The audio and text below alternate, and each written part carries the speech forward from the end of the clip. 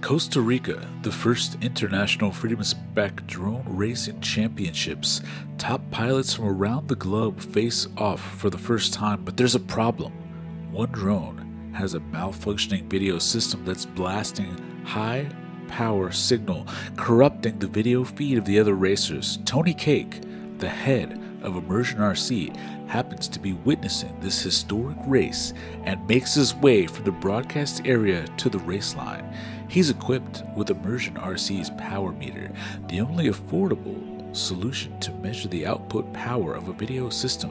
High dollar, more precise equipment can cost tens of thousands of dollars and take up quite a bit of space, but when the race is literally on the line, something that can be tossed in a bag and is affordable is key. Tony was able to diagnose the malfunctioning drone, allowing the race to continue. John here, guys, and today we're talking about Immersion RC's power meter. This is the tool that you can use if you suspect that your video system's not putting out the right power that it should be or that it could be, or if you're flying with someone and they're swearing that you are blasting them out of the sky because your video is set to too high. This is how you can prove your innocence. It's one of Lamon's favorite tools. In fact, his is actually signed by Tony Cake, the man himself, at Costa Rica when we were there for that race with Minchan. I actually bought him one, and we're gonna surprise him with it tonight with the new version and see what he thinks, and hopefully he can teach me how to use it.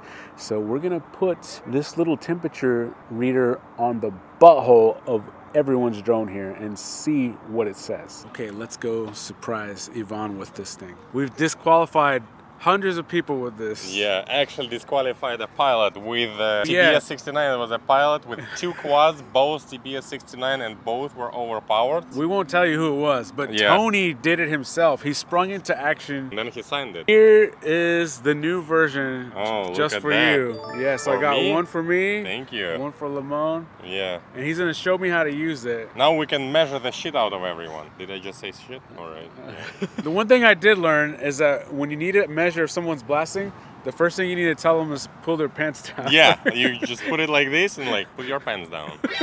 You know, a rectal thermometer or something. Yeah, that's cool. Thank you. The Immersion RC Power Meter V2. So if you have the red one, this is basically the same thing with just a change of the antenna. The unit itself is the same, it just has a different color and different packaging. Inside the packaging you get this little rubber ducky as well as this adapter that you can put directly onto an SMA. The function of how you use it is exactly the same. You turn it on, you set approximately your channel. I'm going to be checking R7, which is actually 5880, but these go in 50 increments, so 5900 would be the closest, so we're going to use that, and I'm going to have it on the average mode. So we're going to go in there. There's a couple other modes that you can do, like a Scully race mode, and that will give you a baseline calibration like this. If you use this mode, then anything that goes above the average once you calibrate it to a VTX. But I'm just going to be using the average mode, where milliwatts will actually be in that little one right there. I'm going to plug in this open racer. As you can see, it's pretty banged up, and so is this antenna because we've been flying it at the night spot. I'm just going to check to see if it's still reading okay. It has the Ghost hybrid board. Then I'm going to go ahead and actually turn my VTX on because this is using Ghost. So this is my VTX on switch. So now it's on. I'm going to put the rubber ducky kind of right there. So I'm getting 18 milliwatts. According to Yvonne, you read it down here, but I get about the same reading here as I do at where these little lines are. If I go right at the top, 24. If I go right at the side, 24. So this is right about perfect. This is the Ghost hybrid board, and that's how you use this thing. It's a quick measurement in the field, so you don't have to be a racer to want to use a tool like this. If you're freestyling and you're going to send your quad on an important mission or long range, you really want to double check your video transmitter before you send it out there. 25 milliwatts exactly. 28, 30 right there. This is set to 25 because I was actually freestyling on the racetrack the other day. But if I had higher output, you'd want to double check that as well. Pretty nice and easy tool. It's under $100, something that you're just going to want to keep in your bag, whether you're flying digital, analog, racing, freestyling, long ranging, or you're going to send this for a paid job. Always check your video equipment, especially if there's money on the line, especially if there's only one shot that can make it. You don't want to have an issue in your video system that you're unaware of. And one of the things you can do, in addition to doing a test flight, is confirm it with one of these. It can just live in your bag at all times. You ever had a very expensive quad that you needed to send on a specific important mission, whether to record something very unique that you wouldn't have a second shot at, or just not want to lose your quad because your video was going out? Well, how do you know for sure if it's healthy or not? You can test that with the Immersion RC Power Meter. This thing allows you to test your VTX and antenna strength to know if one of those components in your video system is dying or not. Here comes the most professional video tester. Johnny F5 here, guys. Nice. And not like this, it should be like this, and then you kind of go around. And then when it's 25 milliwatts, this will show you exactly 25 milliwatts. Sometimes like 35 or something. But good VTXs, you know, like Ghost hybrid boards, they show 25 milliwatts exactly like that. Yeah, and with different antennas, you kind of need to play around and see where, you know, because with this antenna, it's like it has null here. So if you like put it here, it will probably show 0 or something like this, you know. Okay, yeah. So this is the most like strong part of the antenna, and that's where you put it. With smaller antennas, you need to be a little bit further away. I like this drone. What is that? Open Racer Pro. Yeah, really? Is it Open Racer? Damn, that's a nice frame. Yeah. The HD0 version is coming soon. It just so happened this night we had a real life argument over whose video was too high after people complained of bad video. Let's see who was at fault. I'm touching my fucking sticks. I have bad video, so if I want 200, you guys got there. All right, you are 260. Say that again? All right, this is the part. He's blasting. Oh, remember I told you to go to 200, but maybe you forgot to bring it back down. We gotta blame Johnny 5 for that? Well, I mean, it's his quad.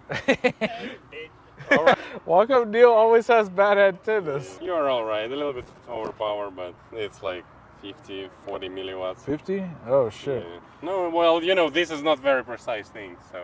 Sam, where you are? Sam, where's your quad? What's yours at? I'm dead on, like, well, 20 milliwatts. Oh, because you got that good antenna. Yeah. Foxier Lollipop V4. He's measuring his own shit. Yeah. Well, Well, he said his was the most precise. I don't believe I was on 200. Neil's is always low. Why is yours always low, Neil? No, it's like I'm trying to work on my Jedi skills. Oh, no, look at that antenna. Yeah, that's why. Just working on my Jedi skills. That's You don't really need to see that much. You can't see. There's nothing to see on analog you can't anyway. feel it, you can't fly it, man. Something was going on. What happened? What you got? Joe was blasting. I was good. He said he was on 260. Oh, wow. Joe's on 260. What do you think about that, Sam? Man, we at the night spot. I think that's a violation. I might have to disqualify Mr. Joe Mama for that. Disqualified.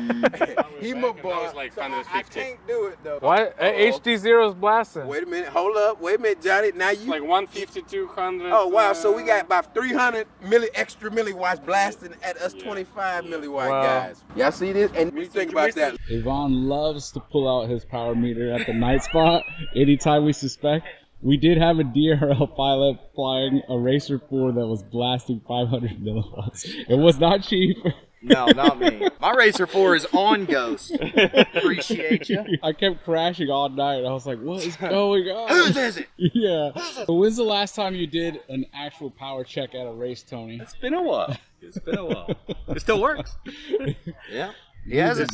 He hasn't forgotten how to do it. The most precise testing you can get from the man himself. Fastest ghost pilots on the planet.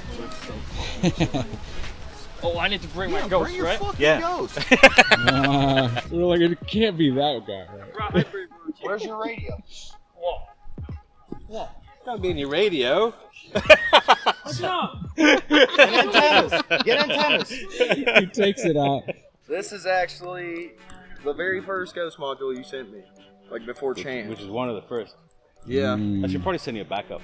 I have one, don't worry. Okay. You already have. Appreciate you. It's in the bag. But I don't know. I kind of just got heart with this one. Like, I'd be nervous if I put another one in there like, oh man. Does that one, this one have a little attitude? Did I spill the right coffee on this one? Or what? Yeah. Alright, I'm telling you, the coffee. you take a picture of that one? I'll take a photo. Can I go in the middle of you awesome people? Like this? Beware of this man. Vincent, put up number 1. Does he win? Yeah. Yeah, big time. All right.